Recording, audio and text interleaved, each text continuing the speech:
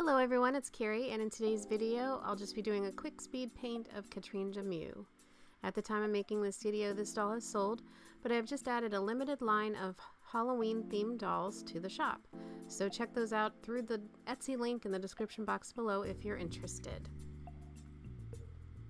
The videos for those Halloween themed dolls will be uploaded soon. I also have several new videos I've recorded which will be uploading in the next couple weeks, including a supply video in which I'll share with you the supplies that I use and some other alternatives, like less expensive alternatives.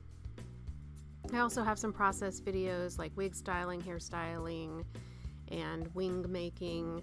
So hit the subscribe button if you haven't already, and the little bell to be notified for those new videos.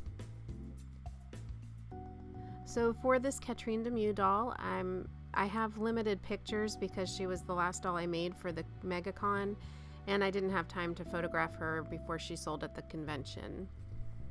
But I had a lot of fun experimenting with new colors on her. I did a blue contour with an orange cheek and lip, and this one was a convention special doll, so she had a wig. And in the future I'd like to try this look again with a more elaborate reroute because I really like how those colors turned out. So anyway, I'll let you watch the rest of this video. I hope you enjoy it. If you did, I'd love it if you gave it a thumbs up, and thank you so much for watching. Have a great day. Bye.